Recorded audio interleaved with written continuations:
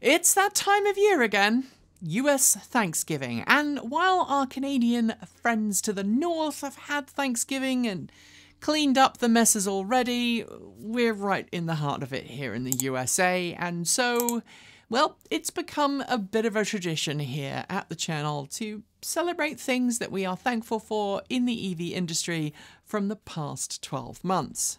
As is usually the case, I'm asking everybody on the team to share their good bits, so while that sounded wrong, I think you know what I meant.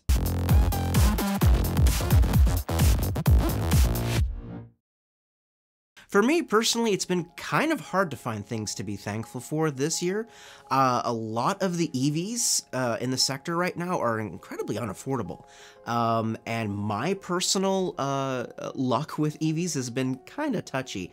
But I am actually really quite thankful, having been made aware of how many people behind the scenes are actually trying to get equitable forms of EVs to market and how much charging has come along.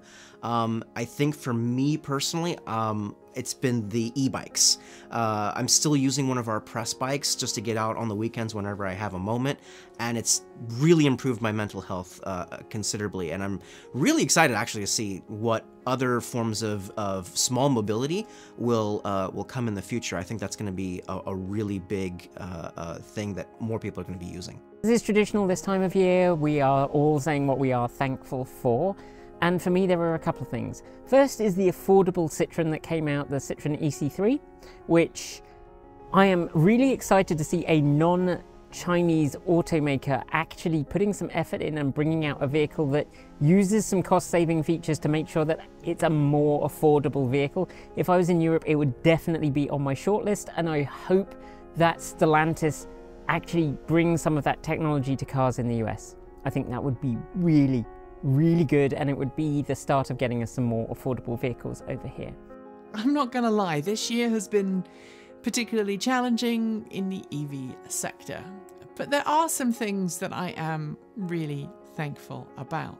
The first one is all of the investment that we're starting to see being ploughed into EV infrastructure, whether it is because of the next transition or whether it's because of US federal funding.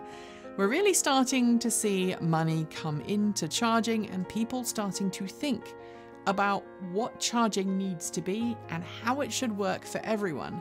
I'm also really grateful that we've moved away from the early adopter phase and we're starting to see people enter into EV ownership who aren't early adopters, people who just want to drive an EV because it happens to be the next vehicle on their list. They've realized that they cost less to operate from a general day-to-day perspective, and while there are some caveats to EV ownership, are enjoying the fact that they don't have to go to their gas station again.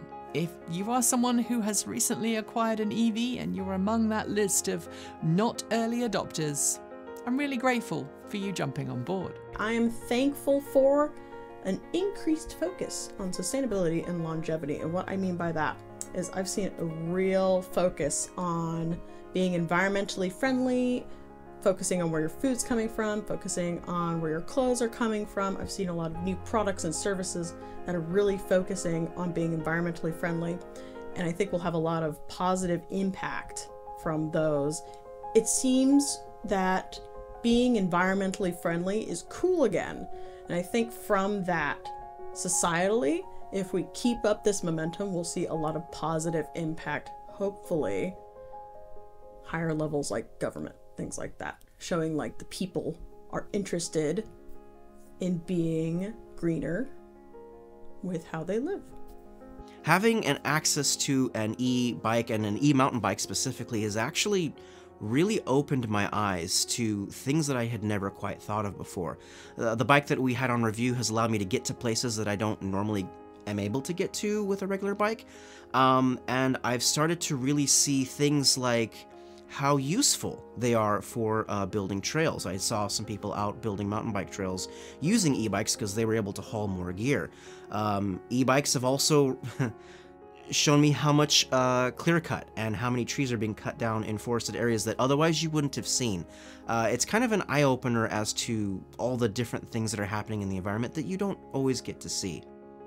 I'm also super thankful to people like Darla from Darla's EV Repair and the open source community. I know I say this every year, but it never ceases to amaze me how inventive and generous a lot of the open source community are with their time and energy.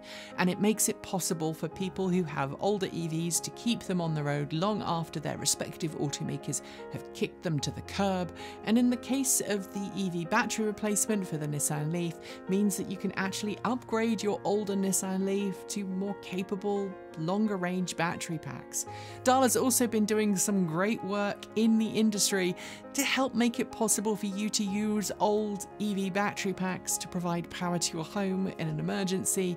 And well, as many of you know, I have an OEM backup solution that's been far from reliable this year. So seeing all of these third-party open-source recycled projects coming online to make it easier and more equitable to have backup power solutions for your home, I am really, really there for that. The other thing that I am grateful for this year is the impact of the Build Back Better infrastructure bills. I mean, I know that it didn't end up being that, but those infrastructure bills and the Inflation Reduction Act have actually meant that in the US we're seeing some real significant moves towards infrastructure to support our transition to clean energy. And just seeing that begin gives me the tiniest inkling of hope that as humans we might get to survive on this rock in something approaching a lifestyle that I would find comfortable. So I'm excited about that. Have a happy and warm and safe holidays.